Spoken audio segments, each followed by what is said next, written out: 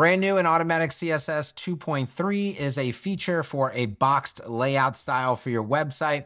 In this training, we're going to take a look at how to activate this feature and how to properly use all of the inputs associated with styling this feature. So what you are looking at here on the screen is a normal website layout where the content goes edge to edge of the viewport. Anything that has a background color, background image, background style, any elements that are told to go full width will extend to the edge of the viewport.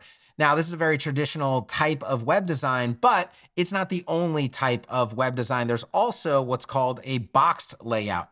And what we're going to do is go into Automatic CSS under the Viewport tab, and we're going to see under the Body section, there is a brand new toggle for a boxed layout. We're going to go ahead and turn that on, and immediately when you activate it, you're going to see a bunch of other input options for styling your boxed layout.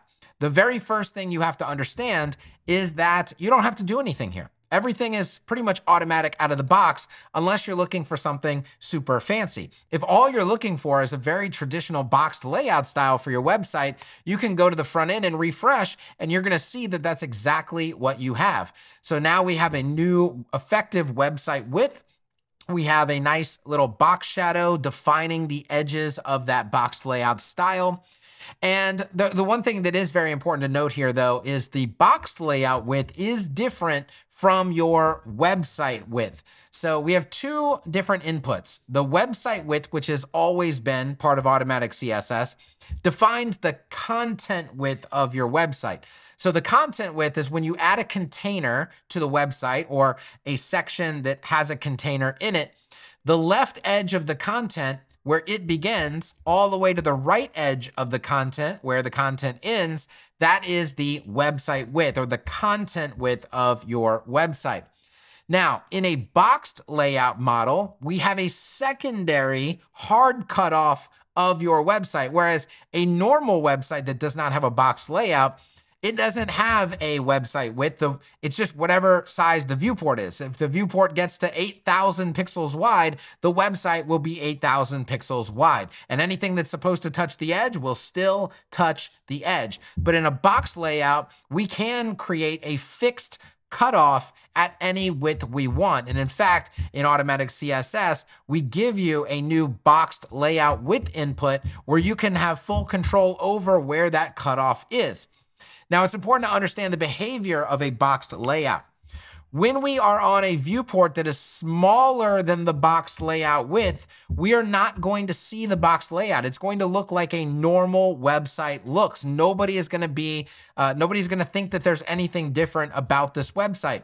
But the minute we reach the box layout width, we are going to see the box layout effect, and the content of your website will no longer get wider than that boxed width. So that's very important to understand.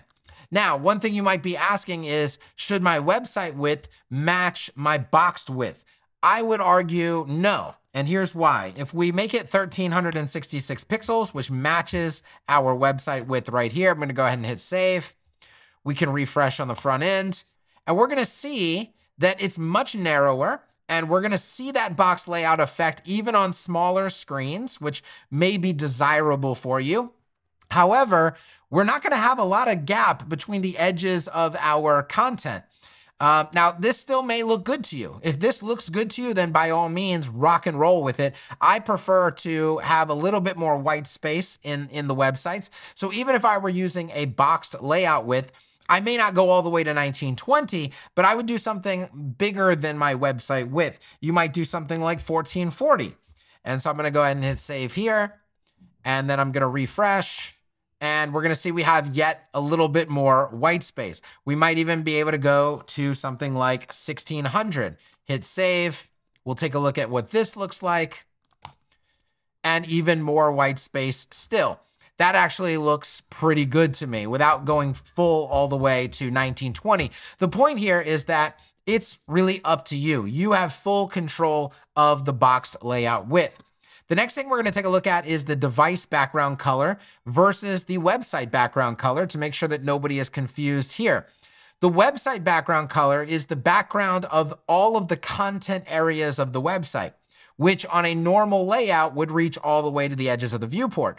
But on a box layout, our content ends at a fixed point, and then there's really nothing beyond that, except you can change the color of what people see in this new background area that is defined. So I'm gonna go ahead and instead of white for my device background color, I'm gonna go ahead and put our website's action color in. I'm gonna go ahead and hit Save Changes, and then I am going to refresh.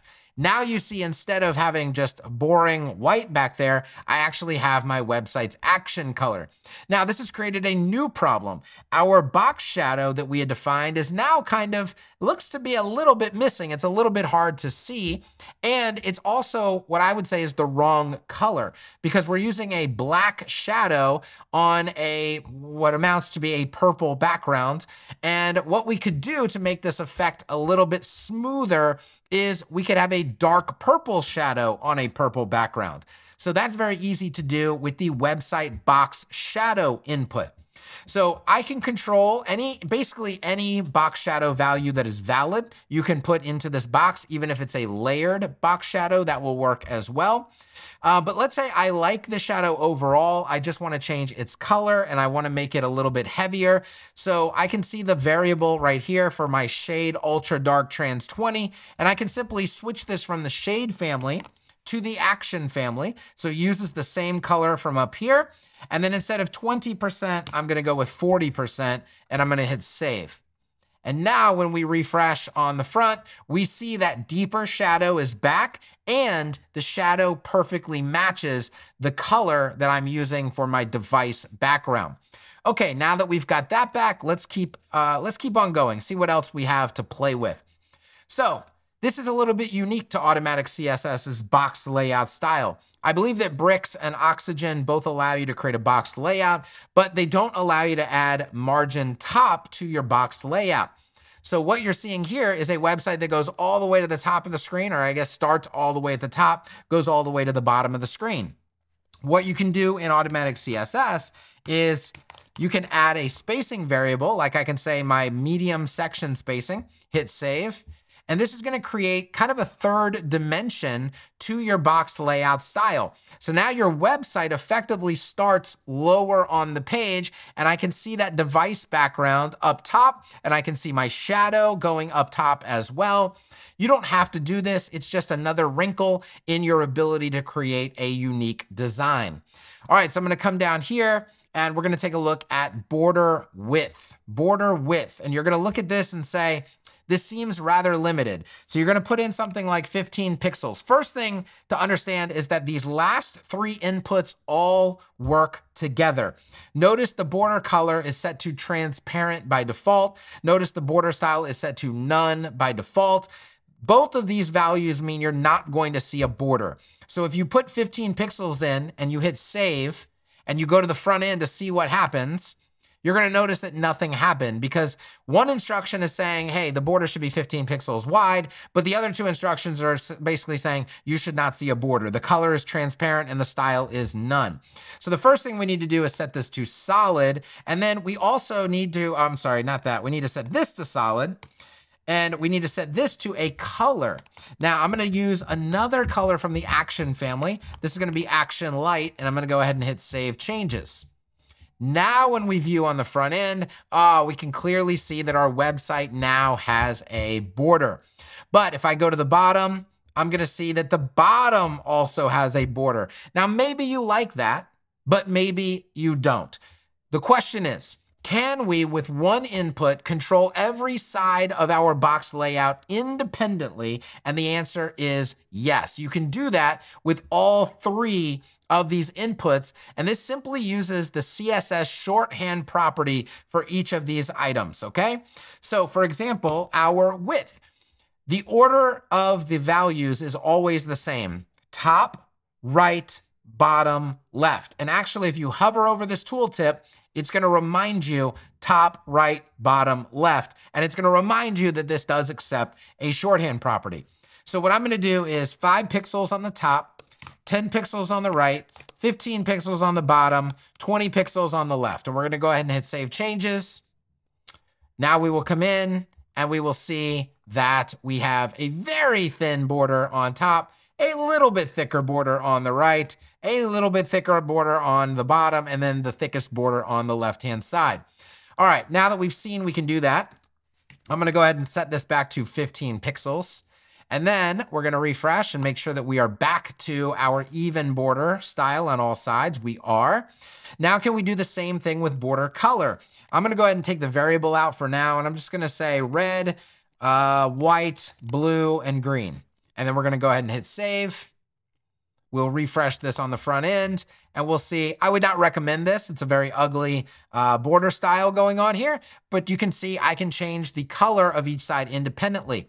I can also, by the way, let me put my variable back in for action light. So that's on the top, on the right, on the bottom, and on the left. But on the bottom value, I can actually replace this, if I can copy it properly. Let me just use the delete here. All right, and I'm gonna write the word transparent. And we're gonna go ahead and hit save. So this is one way you can remove a border from a side effectively. Now, you're still gonna be able to see it because the box shadow is actually impacting it, and it's kind of alluding to it, the fact that it's there, right? If I wanna remove it completely, we can see how to do that in just a second. All right, so the next thing I'm gonna do is play with my border styles, and we'll actually put this back as action light. All right, let's go ahead and hit save and make sure that we can see that. So now we should see our border across the bottom again, and we do. All right, now we're gonna play with the border style. Top, right, bottom, left, okay? So on top, we're gonna be solid. On the right, we're gonna be dotted. On the bottom, we're gonna be dashed. And on the left, we're gonna be inset. I don't know, I'm just making up stuff. We're gonna go ahead and hit save. And we're gonna refresh. Okay, so now you see solid on the top, dotted, dashed across the bottom, and then inset on the left-hand side.